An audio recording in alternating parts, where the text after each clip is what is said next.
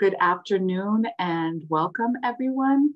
I am Dr. Mescaram Gabriel, Assistant Clinical Professor and Director of Inclusion and Community Engagement in the School of Human Evolution and Social Change at Arizona State University. I feel incredibly privileged to be able to provide timely and important programming such as today's lecture, and want to thank all of you for joining us. I know it's at the end of the semester and really tough to fit different events in, so I appreciate those of you who were able to join us. Welcome to the 7th lecture of our new colloquium series titled Toward a Liberatory Theory and Praxis, and the last lecture for this academic year. This monthly series aims to highlight the work of contemporary scholars belonging to identities and traditions marginalized within mainstream Western academia, who through their work confront neocolonial power structures and challenge long-standing norms of knowledge production. It was born out of a demand from our graduate students for exposure to more critical scholarship that is relevant to their lived experiences and the times in which we are living. Specifically, I want to thank Nalubega Ross, Tisa Lowen, Aaliyah Hoff, and newly minted PhD, Dr. Anais Roque, who worked with me to conceptualize this series and establish its parameters. I also want to acknowledge SHESC leadership for supporting and sponsoring this series, specifically our unit director, Dr. Chris Stojanowski. We will be back again next fall with a whole new docket of scholars and exciting talks, so keep an eye out towards the end of the summer for information on those talks. Before I introduce today's speaker, I want to cover a few housekeeping items. Please note that this presentation and the Q&A to follow is being recorded. You, the audience, will not be visible in the recording, and all of your mics will be muted. As I mentioned, we will be leaving time for questions after the talk, and we are asking that you write your questions in the Q&A box at the bottom of your screen. If you would like to vocalize the question yourself, rather than have our speaker read it out, then please write "Ask Live" in parentheses at the end of the question that you submit, and we can call on you and unmute your mic so that you may do so. Okay. So without further ado, it is my pleasure to introduce today's speaker, Dr. Karma R. Chavez. Dr. Chavez writes, teaches, and currently serves as chair in the Department of Mexican American and Latino Studies at the University of Texas at Austin, where she also holds several affiliate faculty appointments. Working with colleagues across UT's College of Liberal Arts, Dr. Chavez has been helping to create a new initiative called GRIDS, Gender, Race, Indigeneity, Disability, and Sexuality Studies, designed to foster relations with scholarship that is primarily informed by queer of color theory and women of color feminism. Dr. Chavez is a rhetorical critic who utilizes textual and field-based methods. She is interested in studying social movement building, activist rhetoric, and coalitional politics. Her work emphasizes the rhetorical practices of groups marginalized within existing power structures, but also attends to rhetoric produced by powerful institutions and actors about marginalized folks and the systems that oppress them. My apologies for the voice of my toddler in the background. In the summer of 2019, Dr. Chavez helped to create the new Michigan State University Press journal, Rhetoric, Politics, and Culture. She has published 3 co-edited volumes, a book of interviews called Palestine on the Air, published by the University of Illinois Press in 2019, and monographs titled, the first titled Queer Migration Politics, Activist Rhetoric, and Coalitional Possibilities, also published by the University of Illinois Press in 2013, and her latest book and basis of her talk today, The Borders of AIDS, Race, Quarantine, and Resistance, which will be released by the University of Washington Press this upcoming June, but is currently available for pre-order on Amazon. Everyone, please join me in welcoming Dr. Karma Chavez. Thank you so much. So I'm gonna put up share my screen here real quick. Let's see how good I am at tech. Let's see if my students have to suffer. So I'm going to jump right in and then I'll say a few opening remarks. But just to note, there is an accessibility copy for today's lecture at that web address there. So you can, if you'd like to read along, feel free to go ahead and go to that site, but download it or something, don't share. So I'm going to jump right in and then I'll say a few remarks. Many are comparing HIV, AIDS, and COVID-19 by noting the similarities between AIDS, originally known as gay cancer, or GRID, gay-related immune deficiency, and Trump's decision to refer to COVID-19 as the Chinese virus. Other comparisons abound, even as some rightfully caution about the limitations of these analogies. There are some important ways that AIDS can help us understand COVID-19 that do not require analogies, but instead can inform the ways we understand the deep logics of white supremacist, anti-Black, settler, colonial nation states like the United States. AIDS reminds us that contagious or communicable diseases often use as an opportunity to marginalize the marginalized. More to the point, in the US context, Black communities suffered in wildly disproportionate ways from AIDS because it exacerbated existing violences in the forms of racism, poverty, and homophobia. The same is true with COVID-19, as Black, Indigenous, and Latinx communities face more dire impacts. The Centers for Disease Control reports that, Blacks and Indigenous folks are 5 times more likely to be hospitalized with COVID-19 than whites, and Latinx folks of all races are 4 times more likely to be hospitalized. As of the end of May 2020, when this particular piece was originally written, the Black mortality rate was 3.57 times that of white mortality. As with AIDS, disproportionate death and suffering must be contextualized within existing structural disparities so that racist explanations about biology and personal responsibility do not inform public health and political response. Inevitably, AIDS teaches us racist responses will hold court in the mainstream. Politicians cannot be counted upon to address the disparate death count. Civil dialogue and respectability politics are inadequate defenses. Agitational resistance must be the mandate of the afflicted. But until the police murder of George Floyd in Minneapolis tore many away from homes and essential contact only and into the streets, the highly contagious COVID-19 seemed to make such progressive and radical resistance too dangerous to risk. Occurring on Memorial Day, the end of the long weekend, when many U.S. states also chose to lift stay-at-home orders and quote, open for business, the weeks following saw record infections, hospitalizations, and deaths in those places. Although Dr. Chavez, my apologies for cutting you off. The audio is not really is really hard to hear. Some people are commenting in the I think maybe it's the earbuds. I think it was fine earlier when we first spoke. So thank you. Okay, great. Sorry about that, y'all. All right, is the screen still sharing? We good? Yes. All right. Okay. So thank you for letting me know that. So I'll start a little bit back. So occurring on Memorial Day, the end of the long weekend, when many US states also chose to lift stay-at-home orders and quote unquote open for business, the weeks following saw record infections, hospitalizations, and deaths in those places. Although the research appeared to be mixed at the time I wrote this, it seems that in many cities, the protests against police did not contribute to the increase in COVID-19 cases, perhaps because protest organizers encouraged participants to wear masks and take care of each other. AIDS is also a reminder that dangerous disease is always an opportunity to foment anti-migrant and xenophobic sentiment. From the moment US mainstream media and politicians had awareness of AIDS, fingers pointed to places outside US borders and migrant communities within them, like Haitians.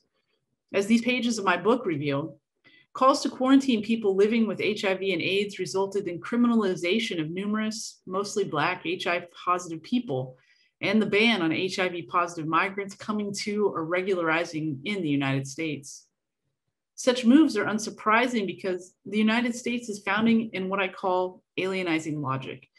And while that logic does not only implicate migrant communities, what May Nye calls alien citizens become targets too. Racialized migrants are a perpetual scapegoat in US history. When Trump uses COVID-19 as a rationale to close US borders to the movement of people or demonize the Chinese, it's important to remember that he drew from a long playbook that preceded him. As people of Asian descent in the United States report upticks in hate crimes and bias incidents, which of course we saw in stark terms in March, it's equally important to recall that disease has long been used as an opportunity to target those perceived as foreign for political ends. Furthermore, reports of migrants languishing in detention centers with lack of clean water and personal protective equipment as COVID-19 runs rampant among them is eerily reminiscent of the detention camp on Guantanamo Bay that held supposedly HIV positive Haitian migrants for nearly 2 years without recourse. The time period in which my book ends is 1993 with the release of all the Haitian migrants from Guantanamo after a court order. At that time, 182,275 deaths had been attributed to AIDS in the United States, and prospects for a vaccine were bleak. When I wrote this, which is the prologue to my book, the Johns Hopkins Coronavirus Resource Center reported that 163,463 COVID-19 related deaths had occurred in the United States and 700,000 worldwide. And of course, here we are just about a year later, and we know those numbers have only nearly tripled. I have no idea how to make sense of either of those numbers. Perhaps the truth of the matter is that AIDS has less to teach us about COVID-19 than it has to continue to teach us about the deeply embedded, I would argue, foundational flaws inherent in these alleged United States. So I just want to take a moment and thank you for the opportunity to be here today. As I mentioned, that was from an excerpt from the prologue of my new book, The Borders of AIDS, which you can see on the screen here. I'm very grateful to Mesky for the invitation today. It's always good to be back at ASU where I got my PhD, even if I'm not actually back, just back virtually. And thanks also to Brian for all the technical support and for everybody who made this possible. I know how much work it is to bring people out. And so I'm really grateful for your labor and for the opportunity to be here talking with you today. So my book will be out in June. In the remainder of my remarks today, I'm going to share just a few more excerpts from my book. And so I'm going to start out by telling you a little bit more about the book, and then I'll turn some sustained attention to some analysis from the conclusion of the book before giving you a little excerpt from the epilogue. This won't be then a kind of conventional talk, just delivering a paper or a chapter, but I hope it gives us some things to talk about. And I also hope that you don't identify any fatal flaws because the book will be out in 2 months. And hopefully maybe you'll be inclined to read a little bit more, but you know, we'll see how it goes. So let's go.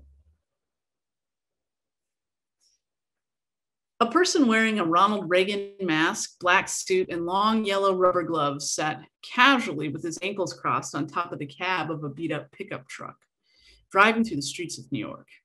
Guards in army green uniforms flanked the truck, donning the same gloves and what looked like N95 masks.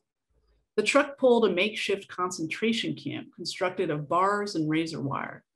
A watchtower protruded from the center of the camp, with yellow images of Reagan's face on all 4 sides, peering out like Big Brother. A multiracial group of prisoners looked out to the street from between the bars and barbed wire as other marchers walked slowly beside them, carrying signs proclaiming silence equals death. This prescient performative protest at the 1987 Pride March was the brainchild of the nascent AIDS Coalition to Unleash Power, or ACT UP New York, which wanted to make a powerful statement about AIDS at the annual event. Whether ACT UP members were aware is unclear, but just weeks before the Pride March, the US Senate passed a ban on HIV-positive migrants, preventing them from coming to or illegalizing within the United States. Some 4 years later, the reality the float foreshadowed would become into existence as the United States constructed a quarantine camp for intercepted HIV-positive Haitians who fled political violence after the overthrow of their president, Jean-Bertrand Aristide. Although ACTIP could not have known that they were actually predicting a future for some HIV-positive people, the ominous float made a statement about the severity of the situation for some people living with AIDS, not just because opportunistic infections could be deadly, but for the ways the US government would use the disease as an opportunity to alienize already maligned people like Haitians and homosexuals.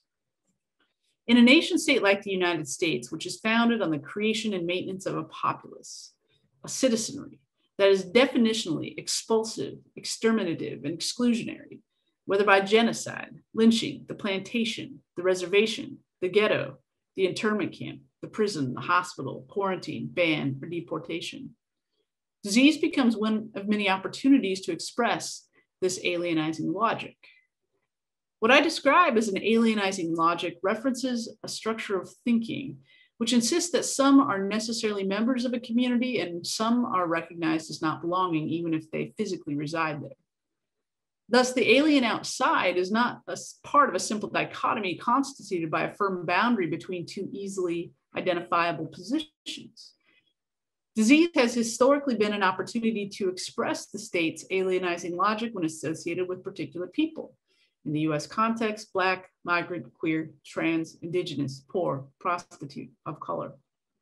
Regardless of whether they possess US citizenship, these are alienized people, as in they are or easily can be made alien to the nation state. My book is about two expressions of alienizing logic, quarantine and ban, as they manifested in the early days of the AIDS pandemic in the US from 1981 to 1993. So I'm just going to go back to the title slide for a minute. So again, if you need that accessibility copy, it's easier to follow, please go ahead and go pick that up. So my book unfolds through 5 body chapters divided into 2 sections, with each chapter addressing an important part of how AIDS created an opportunity to animate alienizing logic. In the first section, alienizing logic and structure, I emphasize how people with power who frame issues and make decisions utilize disease as an opportunity to enact this alienizing logic. This focus helps to see the development and perniciousness of this logic and how it manifests historically and in relation to HIV and AIDS. So chapter 1 maps the development of quarantine laws in the US in relation to racialized US citizens, migrants, and supposed sexual deviants.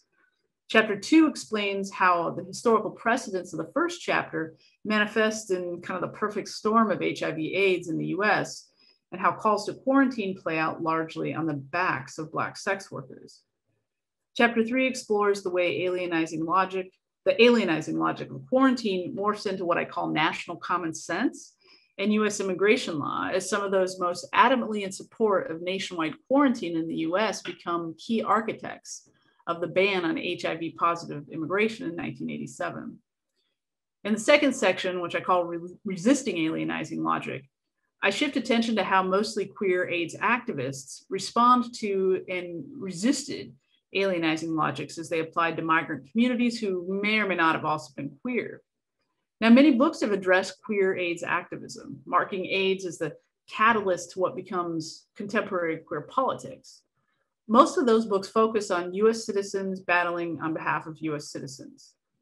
For me, as a scholar of queer and migration politics and coalition, and someone who knows how central questions about migration were to thinking about AIDS, telling a story that puts queer politics and migration politics into productive conversation is of vital importance in order to understand another crucial dimension of the history of AIDS in the United States.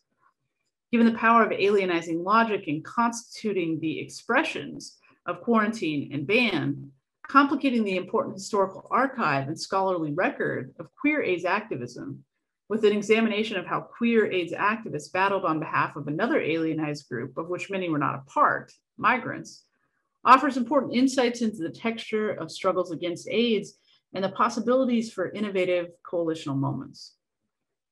So chapter 4 explores the boycotts and protests of the international AIDS conferences in 1990 and 1992, which were both scheduled to take place in the United States, but because of that HIV ban, they were boycotted. And then the last chapter considers Haitians' distinct relationship to HIV and AIDS through the lens of AIDS activist media.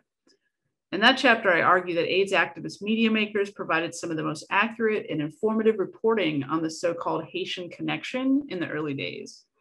Later, I show how queer and AIDS activist media makers became among the most prominent in documenting fights against the US government's extreme application of alienizing logic as it used Guantanamo Bay to detain hundreds of allegedly HIV positive Haitian migrants. So that's a brief overview of the book. What I'm now going to do is I'm actually going to jump all the way to the end, and I'm going to pull some selections from my conclusion so you can kind of see what the stakes are of the book, which I think are, I hope, are really salient in this historical moment. So let's jump here to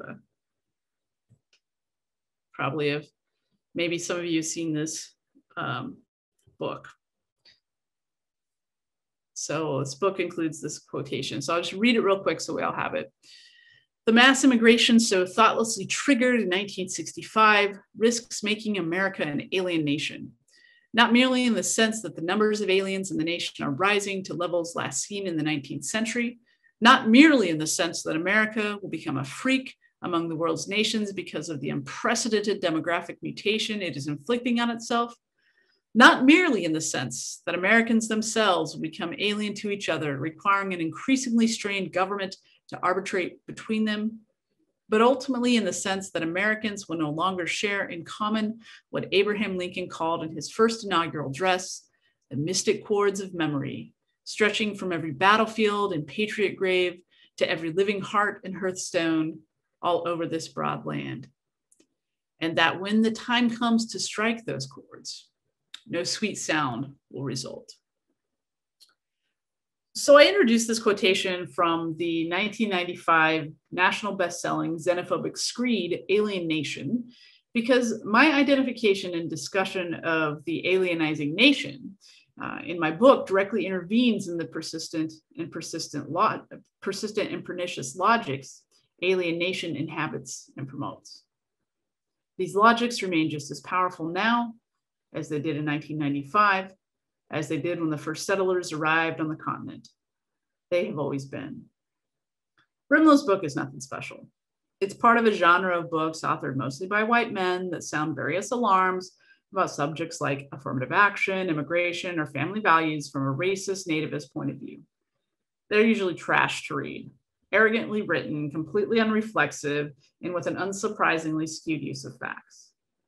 But what is useful about books like Brimlow's is that they highlight characteristics of the nation that are no longer polite to discuss in public, but that are absolutely foundational to and constitutive of the project of the United States of America. And we might be thinking about whoever, I think it was, she said it the other day that, there was nothing here when the colonizers got here, right? When Brimlow says, for example, that the American nation has always had a specific ethnic core and that core has been white, he's not wrong. In fact, he identifies precisely what the so-called founding fathers had in mind in 1789 when they extended voting rights only to white property-owning men. Or in 1790 when Congress bounded the right to naturalize as a US citizen to any alien being a free white person. Just as Brimlow puts it, the founders of the United States saw it. Of course, the manner in which people who belong to the US nation enact alienizing logics differ, but opportunities abound. Now, at its heart, my book performs a critique of citizenship and the entire project of the United States. The biggest takeaway of my book, which started out as a project about AIDS and immigration, is that Blackness, both as an area of study and as it manifests in citizenship and immigration, must be central to this critique because Blackness resides at the center of the alienizing nation and resistances to it. So I'm going to talk a little bit more about this point. And I'm going to use Brimlow's fears about the alien nation as offered in what I have on the screen right now is the epigraph to the conclusion of the book to hopefully generate some additional insights about the alienizing nation. So Brimlow, though an alien himself from Britain, laments a particular character of the United States becoming and potential being as a result of the 1965 Immigration Act. The act is generally remembered for eliminating race-based quotas, thereby opening up new possibilities for people from countries, particularly in Asia, to migrate to the United States. Now, the act did increase migration, but it did not completely liberalize immigration law, as Brimlow suggests. Ethne Levade argues that because the act also ensured that nearly 3/4 of legal immigrants to the United States would come through so-called family reunification, most migrant channels remain closed for anyone without desirable skills, high income, or heteronormative family already in the US. Still, it remains true that the act ended the era of formal racial quotas and opened up possibility for the United States to fulfill its promise as a nation of immigrants. Now, Brimlow understands this potential as a becoming that not only fundamentally threatens to alter the white nation, but if becoming results in being, the United States will be a freak among its peers. The use of the word freak is especially revealing of Brimlow's anxieties about the modern US nation. A freak is a monster, or at least monstrous, a word extending from the Latin monstrum, a bad omen, that which evokes fear. Rosemary Garland Thompson suggests that freak discourse is both imbricated in and reflective of our cultural transformation into modernity. She explains that freak discourse actually maps the trajectory of modernity's narrative. What was once sought after as revelation becomes pursued as entertainment. What aroused awe now inspires horror. What was taken as a portent shifts to a side of progress. In brief, wonder becomes error. Garland Thompson and other scholars of race, gender, sexuality, and disability have discussed this mapping in relation to exceptional human bodies, particular racialized, queer, and disabled bodies. In modern times, freakish bodies are bodies in error. Although human bodies are typically the subject of freak discourse, we can also make an analogy to the exceptional national body, made transparent in the classic idea of American exceptionalism. What has made the, quote, grand experiment of these United States exceptional is its melting pot, its founding and revolution, its form of representative democracy, and its brand of freedom that is supposedly foreign to the European countries the settlers fled. But the grand experiment has always provoked anxiety, particularly around the purity and fitness of the national body, with so many different types of people mixed in. This exceptional national body was once a wonder, but would it also become an error? Would the experiment, like Frankenstein, be taken too far? Brimlow's concern about being a freak is a concern about the health of the national body. Health for Brimlow, like so many of the architects of this nation, refers primarily to race and culture. But those fears have always been simultaneously about migrant sexuality, gender ideologies, and overall mental and physical fitness for the nation. Some cultures and races and their practices and quote unquote inferior stock create disease for the nation. To become an alien nation is to become a freak nation, a nation full of freaks, a diseased nation, and a nation freakish to other modern white nations. Although this concern seems to be about reputation, it is only that inasmuch as the internal quality of the US nation would make it inferior to whiter, purer nations. Now, Brimlow's reliance on the racist, ableist, normative term freak further reveals this fact as we move into Brimlow's next concern for the nation itself, particularly white US Americans standing among each other in the present. If the nation is full of freaks, not only will it be inferior to other nations, but how will citizens recognize one another if they live in an alien or a freak nation? How will they peacefully coexist? The answer, of course, is that they will not, at least not without significant government intervention. If citizens are too strange to one another, the argument goes, the nation simply cannot survive. The mortal threat that is the inability to recognize oneself and their fellow citizens is, of course, a strong rationale to find ways to enact alienizing logic. This fear of survival leads Brimlow to his most significant concern, which is that if US citizens are alien to one another, they will no longer share the, quote, mystic chords of memory. Words he pulled from President Abraham Lincoln's first inaugural address, delivered in March 1861 on the precipice of civil war, with 7 southern states already having seceded. This address is not Lincoln's most famous, but his words have been widely praised for their literary and epidactic quality. David Zarefsky notes that this speech is fundamentally about the question of secession, with Lincoln intending to frame the situation in such a way that if a war broke out, the Southern states would be regarded as the aggressors. For Lincoln, the mystic chords of memory are aspirational, what he hopes for and envisions for the Union.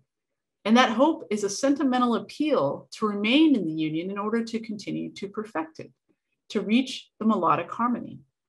For Brimlow, the mystic chords are that which exist or in his mind once existed and are in grave danger of never being recoverable again. The longing for harmony that Lincoln and Brimlow share result in what some will be surprised to see as a shared worldview. For both, alienizing logic animates their positions. Although Lincoln personally disagreed with the institution of slavery, his treatment of slavery in the speech reveals his grounding in white supremacy, which will help to illuminate why Brimlow turns to his speech, the depth of alienizing logic in the United States, and what is at stake in preserving it. Lincoln began his address by assuring Southerners that, as he had said many times before, he had no intention of intervening in the institution of slavery. His opening anticipates the president who freed the enslaved's ultimate objective, to preserve the imperfect union and implore those who would divide it to engage by other means. Just prior to what Brimlow quotes here, Lincoln pleads, "We are not enemies, but friends. We must not be enemies. Though passion may have strained, it must not break our bonds of affection." Now, Lincoln's shift from are to must is instructive here. Lincoln insists that we, the citizens of the United States, whether in the North or the South, are not enemies, but he simultaneously commands us not to be. He demands friendship in spite of, or perhaps because of, his support of slavery and genocide. No matter that slavery should contradict the values upon which the United States was ostensibly built, for Lincoln and for Brimlow, the alternative to holding tight to these bonds of white supremacist nationalist affection is civil war. Thus, Brimlow implies that if the alien nation comes to be, it can, in effect, expect a civil war. This thesis insists that white racial, ethnic, and cultural harmony must be preserved to prevent extreme forms of state violence. It's important to remember that Lincoln spent a significant portion of his first inaugural address not only expressing his tacit support for slavery's right to exist, but also affirming the right of Southern property owners to reclaim their human property when they became fugitives. He affirmed states' rights, saying it did not matter whether that property was reclaimed by national or state authorities, but the law of the land must be upheld. Enslavement and capture, two of the most extreme forms of state violence, cannot feature as such in Lincoln's worldview, even as, when he implores his audience that we must not be enemies, he affirms that the assurance of this alienizing right is that which will keep us, quote unquote, in union. Slavery may be a scourge in the United States and a contradiction of its avowed principles of life, liberty, and the pursuit of happiness. But these contradictions are not sufficient reason for us to be unfriendly to one another, to start a war. According to Lincoln, we must hold that contradiction and still be whole. In fact, even when we disagree with the actions of this imperfect union, we must do the duty of alienizing. This rhetoric, the rhetoric of the union, will be stronger than what we do to other human beings among us. What can and must keep the union together is a belief in the claims the union makes about itself in its Constitution and Declaration of Independence. Thus, what keeps us together, how we prevent ourselves from becoming alien to one another, is to uphold the right to alienize, to enslave, to capture, to displace, to kill. To remain whole, we must keep alive the potential to alienize. Put simply, slavery is constitutive of us. We become a people in our inalienable right to alienize.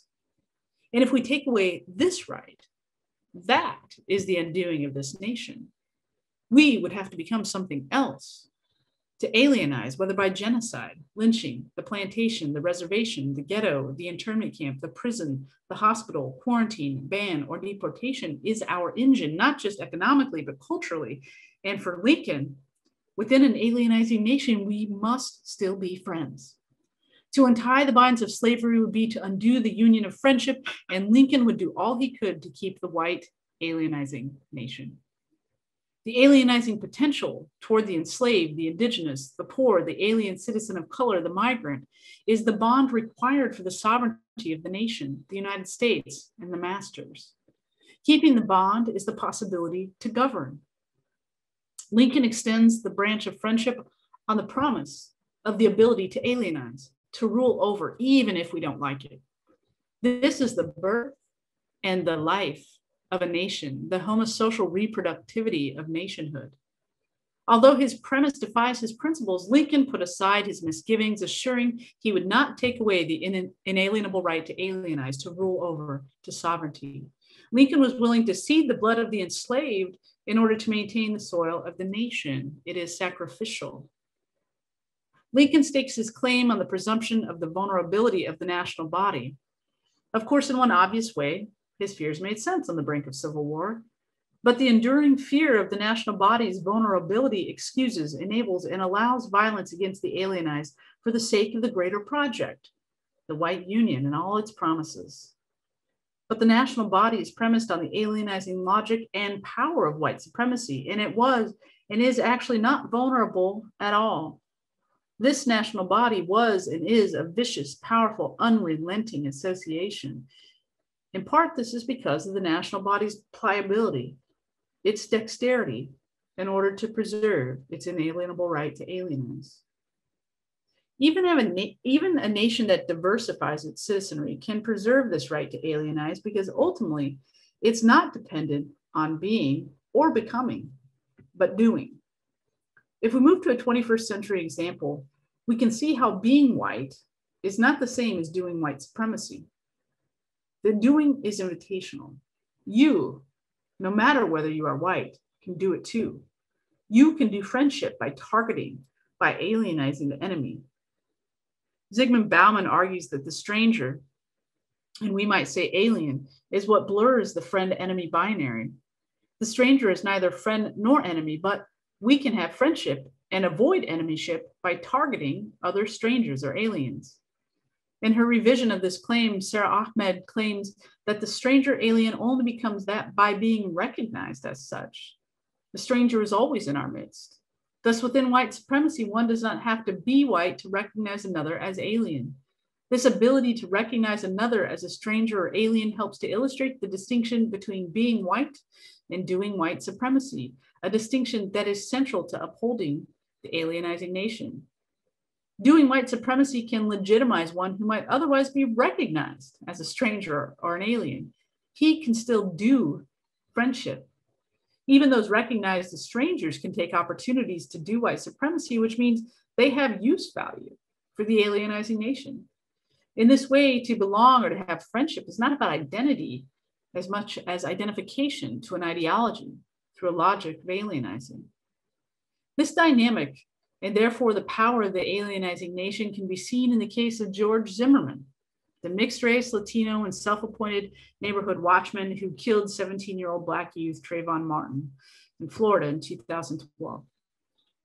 Zimmerman lynched a Black youth and avoided murder charge because of Florida's stand your ground law. But Zimmerman did not stand his ground. He stood our ground, the sovereign ground of the state of Florida in the United States. He did white supremacy by supposedly defending a white neighborhood against the threat of Blackness. Blackness is and always has been in the United States an opportunity to enact alienizing logic in the form of capture, incarceration, and murder. Blackness creates the opportunity to do the bidding of white supremacy, even if the murder is not at the hands of a white person. Lincoln licensed the right to alienize because it is what is required to preserve the home, the proper property-owning polity. Zimmerman, though not wholly white, made good on that license. Thus, more than a century after Lincoln's affirmation of the right to alienize in order to preserve this imperfect union, the nation remains invulnerable because of the power of white supremacy and the power of alienizing logic in constituting it. What Lincoln and Brimlow fear, the breaking of bonds, are within alienizing logic virtually impossible. Opportunities will always arise and be taken in order to preserve the alienizing nation. Quarantine and ban as manifestations of alienizing logic are then as American as apple pie. They help to preserve the bonds of friendship among those so endowed. My book offers one instance among many that shows how the threat of the alien nation, feared by Lincoln, Brimlow, and so many others, is combated by the alienizing nation, the nation that operates by the logic of expulsion, exclusion, and extermination. Thus, where Brimlow is concerned about a potential state of being for the nation, I'm concerned about the nation's doing. The alienizing nation may no longer be in the midst of a civil war, but it is premised on exerting extreme forms of state violence against any of those, citizen or migrant, who do not conform to the state's white supremacist, anti-Black, ableist, heteropatriarchal, capitalist norms. The alienizing nation seeks opportunities to enact its logic, and disease repeatedly becomes one such opportunity. As ever, the people resist. The stakes for documenting our challenges and continuing to challenge the alienizing nation remain high. These logics are the very material out of which the United States was built and survives. Rather than longing for those mystic cords of memory, we must break the cords that bind them. So I'm going to read just a little bit from the epilogue, and then let's have a conversation. The statues are falling down. Well, they're not actually falling, of course. Groups of committed, masked activists, and not just anarchists or would-be Zapatistas, but people concerned about each other's health. They've collectively used their strength to topple stone and metal memorials of racist historical figures, ranging from Confederate leaders such as Stonewall Jackson and Robert E. Lee to colonial murderer Christopher Columbus to notorious Philadelphia Mayor Frank Rizzo.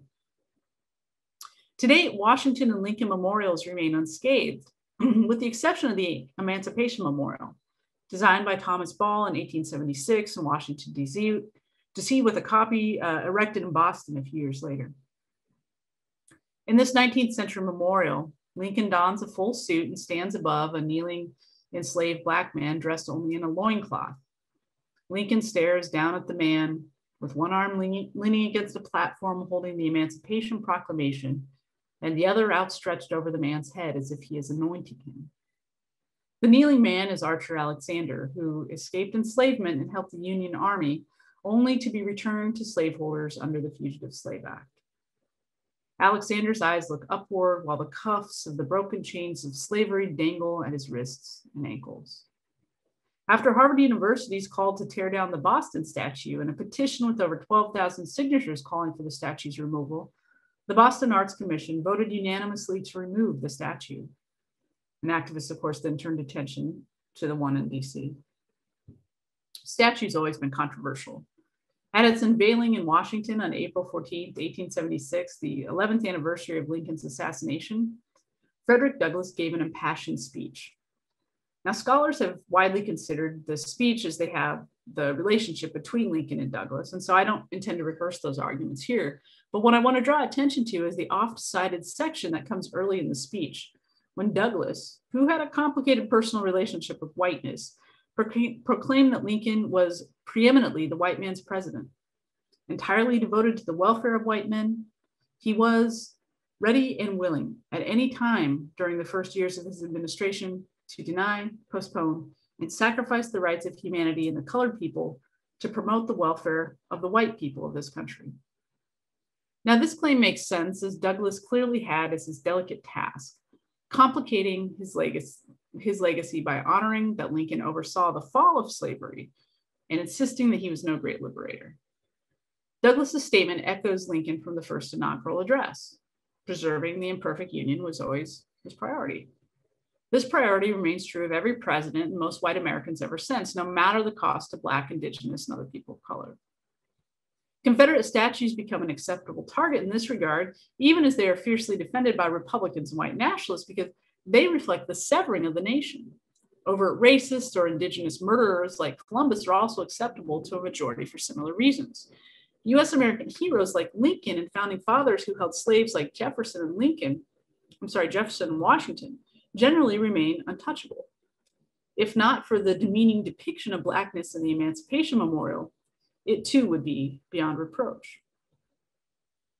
Contemporary Black liberationists rebelling in response to yet another string of police and vigilante murders of unarmed Black people hammer cracks in the foundations of the pedestals, not just of these statues, but the very structures that enable honoring and upholding white supremacy. And the moment I write, which was last summer, they're closer than ever before to pushing society up against what was previously beyond reproach. Not just supposedly heroic American monuments, but the abolition of police and immigration and customs enforcement, the release of the imprisoned, and more. The very structures that have built the alienizing nation are, I believe and hope, under duress. All of this while COVID-19 ravishes Black, Indigenous, and other communities of color. And while police and vigilante murder of Black people and others in the United States happens with astonishing frequency, perhaps disease became an opportunity in another way. Stay-at-home orders, creating weeks of quarantine and isolation, perhaps gave space for the anger to build and people to realize that no matter the risk, the possible rewards for freedom were bigger. I don't know. Historians and others will interpret this moment with the privilege of greater distance than I have. Furthermore, due to my own underlying health condition against my political sensibilities, I've sat these protests out, quarantining for months now in my comfortable East Austin home with my partner and animal companions. What I do know is that AIDS has and always will have lessons for moments when the alienizing nation violently or subtly enacts its logic. We will be well served by learning them and, more importantly, drawing on them to confront whatever we face. So I'll leave it there.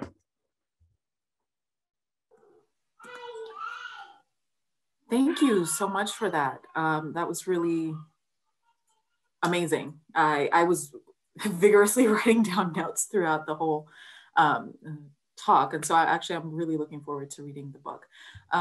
If you want to take a second or two, I don't know, like grab some water or something, we can give some moments for our attendees to put in their questions in the Q&A. I encourage all of you to do so, please.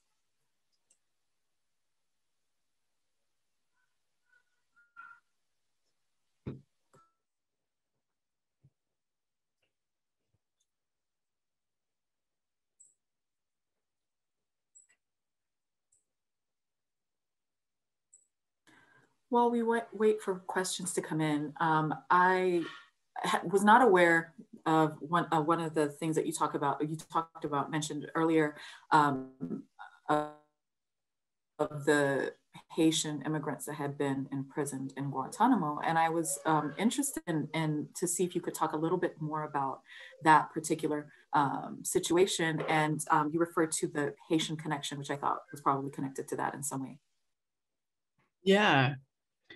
I mean, so, you know, the relationship between Haitians and AIDS in the United States is a long one, right? And in 1982, the Centers for Disease Control named 4 high-risk groups for HIV. And this was based on their early kind of, you know, epidemiological information, which was suggesting that 4 groups, for whatever reason, were more susceptible.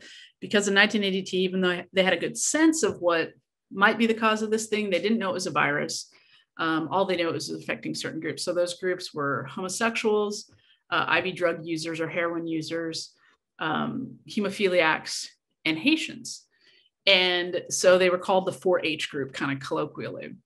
Now, this was, I mean, if you know history of US-Haitian relationship, Haitians in the United States, obviously, this is devastating to a community that's already severely maligned. And so you've got housing discrimination, I mean, you name it.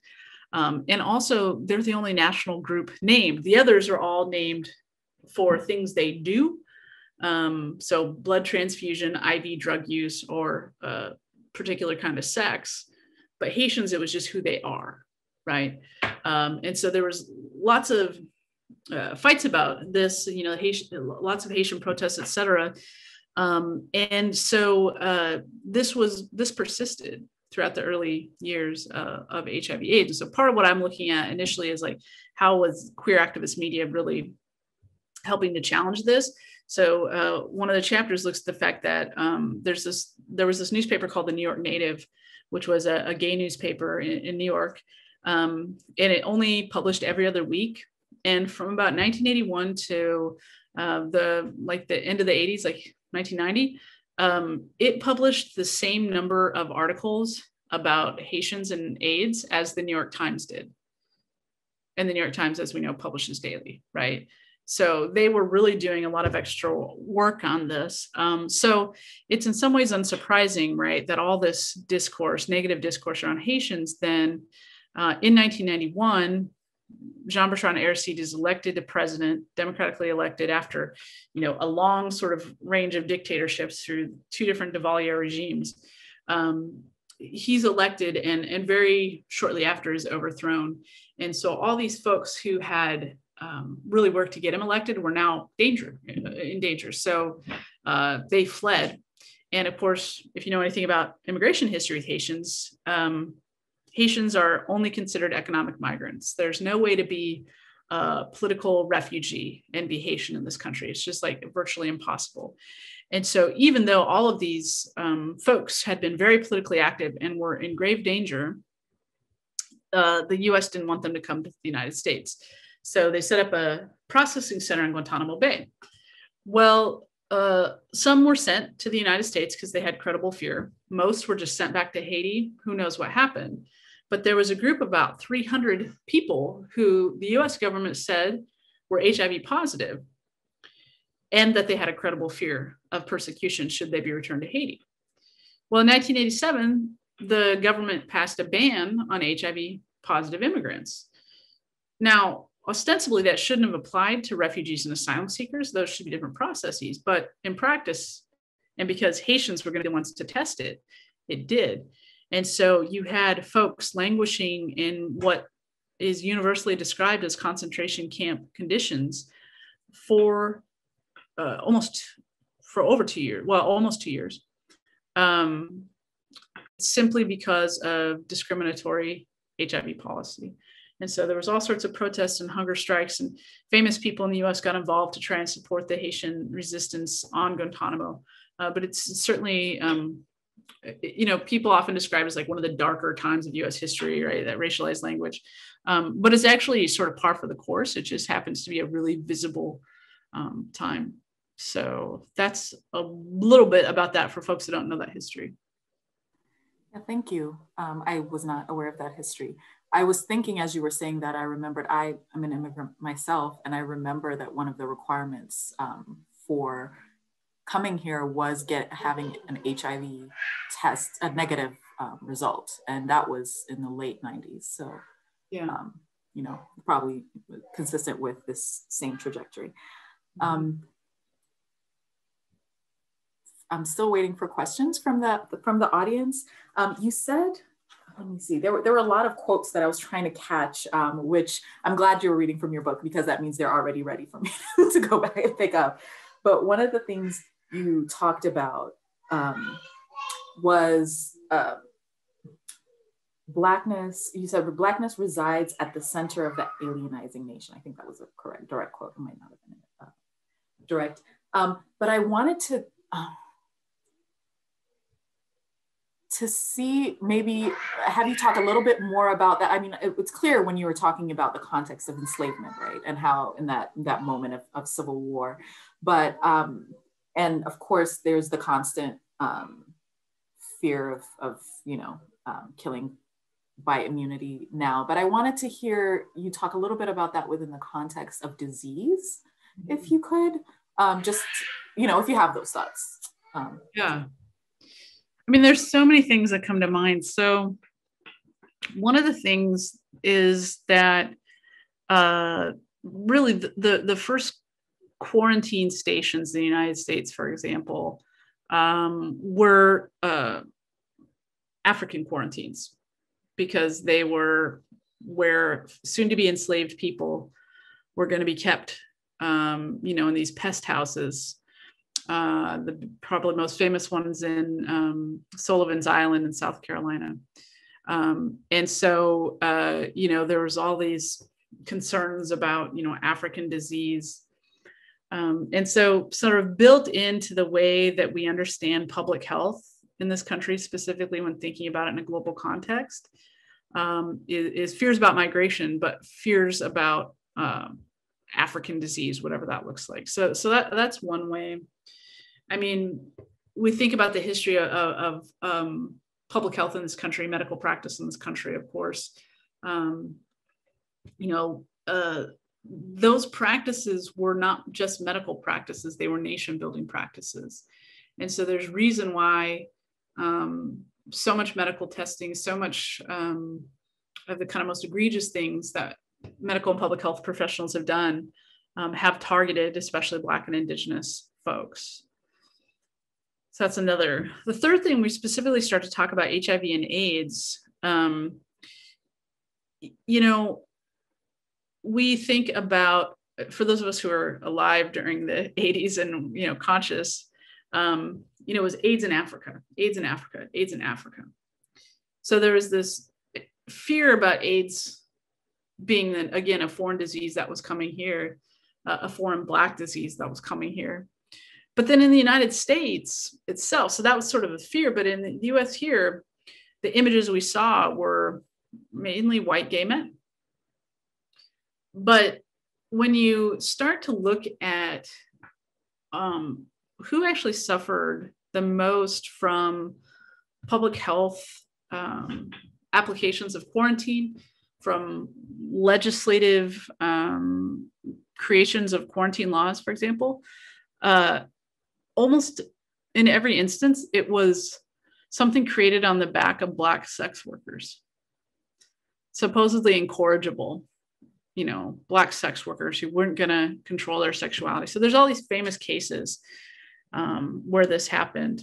And so I think you see this over and over and over again, that whenever there's sort of this opportunity to shore up the nation, to engage in a sort of national health project, health literally and metaphorical, it becomes this opportunity to pull Blackness back into the center.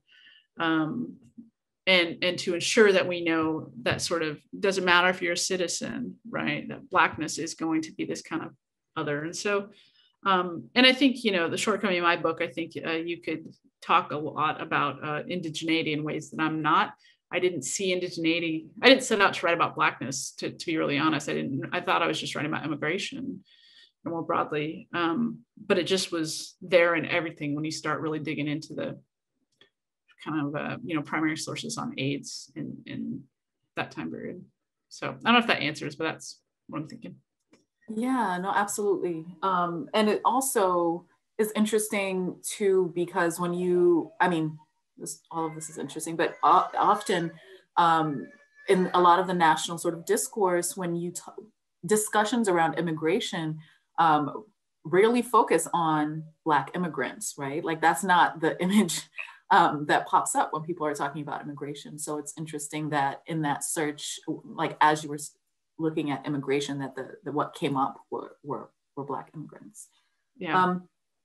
I've seen from some of your other work, and you've mentioned today that, a lot of times your focus is on looking at a lot of the resistance and activist work. And so and you mentioned obviously that the media, right? The gay newspapers that were writing about this particular situation, and then also with reference to what was going on last summer and some of the activism. But I'm really interested to hear more about the resistance work that was happening, particularly in the context of with the Haitian situation and AIDS activism. Yeah. So, very early on, my archive is incomplete, so I think it's important to state that up front. It's very hard to find a lot of material in any archives that collect Haitian materials that I could find generally, but especially that I could find in English, that do say oral histories with Haitians living in the United States, so in Miami or New York, for example, or Haitian organization archives. A lot of these materials just don't exist. And so you rely on a lot of different kinds of sources to sort of figure out what was happening. And so you had, Haitians were always resisting their treatment by the US government. And so, one of the largest protests was, I think in 1990, because Haitians were still not allowed to donate blood because of fears around HIV. And so somewhere between like 50 and 100,000 Haitians living in New York closed down the Brooklyn Bridge for several hours in protest of their designation. Most people don't know that. It probably didn't hardly make the news back then. And so you did have a lot of organizing, but the AIDS issue was challenging because it also brought up questions of homosexuality, which is very taboo. And so you had groups like ACT UP, the AIDS Coalition to Unleash Power, and organizations like Gay Men's Health Crisis, which was the earliest clinic for people living with AIDS in the country. You had these groups reaching out to Haitian leaders, to Haitian doctors, to offer support in various ways. And there was really no interest. But when it came to what was happening at Guantanamo, something kind of opened up, and it's hard to say what that was. But you had in New York, you had the Emergency Coalition for Haitian Refugees, which formed, and you had queer folks in there, you had Haitians, you had African American organizers who were trying to draw attention to this, working closely with law students at Yale, the Center for Constitutional Rights, who were taking on the legal case of this. And so you had this really fascinating formation of folks who were doing everything they could to not sort of take the limelight, but as I said before, the folks who were detained in Guantanamo, these were political organizers in Haiti. A lot of them were fluent in English, and they knew how to organize, like they knew what they were doing. And so they had a whole, strategy. They were doing so much while they were detained. And really the organizers in the US, at least as far as the historical record shows, is they were working to just uplift those voices. And so that they were leading the way. So it's a really powerful time for looking at how lots of people came together to address these issues. And there's other examples in the book too, but that's probably the big one. Thank you. I hate to monopolize all of your questions. I guess we could have this conversation offline if it's just the two of us chatting, but I have a lot of questions for you. I'll ask a couple more, and then if we're not seeing some more, then we can just go ahead and let folks. I know, like I said, it's exam week, so people are kind of otherwise occupied. You talked about this, when you're talking about the alienizing nation, one of the things that you talked about, the distinction between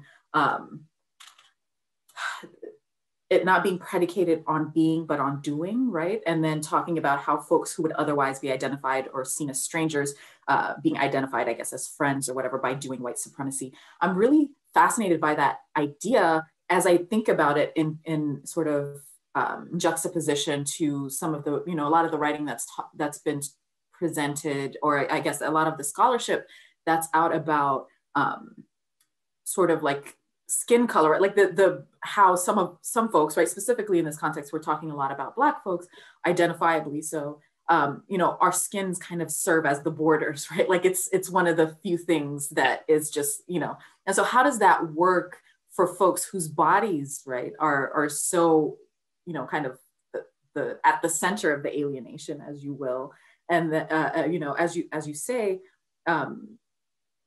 thinking about that and this concept of sort of the doing being the primary method and not necessarily the identity. I don't know if that was a question, but I was just thinking both of those things at the same time. No, it's important, right? So who even has access to the doing? And part of what I'm trying to do with kind of putting these seemingly disparate things in conversation is to highlight that white supremacy is not just about white people. And to highlight the fact that now, I mean, the truth of the matter is, right, well, there's a couple of things. So one, like, people of color, non-Black people of color, non-Indigenous people of color, as Jared Sexton calls us, are junior partners to white supremacy, right? And I take that really seriously, that non-Black Latinos are, we do the bidding of white supremacy all the time. And I think that's what's fascinating about George Zimmerman in this way. And so part of what I'm trying to highlight is kind of just drawing attention to that, but really to say that this isn't just a black or white issue per se, and that nobody actually, it's not necessarily any person of color who participates in that is not, it's a false promise, right? And so you can do that bidding, it's not for you. And so this is kind of, you know, Black conservatives, Latino Republicans, like down the line, you can do that bidding. And so we shouldn't be confused by that, because it is and is not about race in the sense of racial identity as much as it's about the racial power structure that constitutes the United States. And so that's kind of what I'm trying to play with there. And kind of, I mean, the conclusion of the book is sort of written in this, sort of this tongue-in-cheek way, right? Which is to say that whoever the actors are, the bottom line is this formation is fierce and strong, and you're not going to be included by doing it, but you can still do it, and they're happy to have you do it, right? And people do. Yeah, yeah. Okay, well, I will make sure to go ahead and pre-order the book. I encourage all of you to do so. Thank you again, Dr. Chavez, for joining us today. It was a really eye-opening presentation and opened my mind up to a lot of things and historical facts that I just didn't know. And so thank you for that. I look forward to reading your book. Thank you to all of our audience members for showing up today in the middle of exam week. I appreciate you all. I encourage everyone to, again, join us again in the fall when we come back, and be safe and have a good summer, those of you who are all done. Thank you, Dr. Chavez, again. Thank you so much. I really appreciate the opportunity.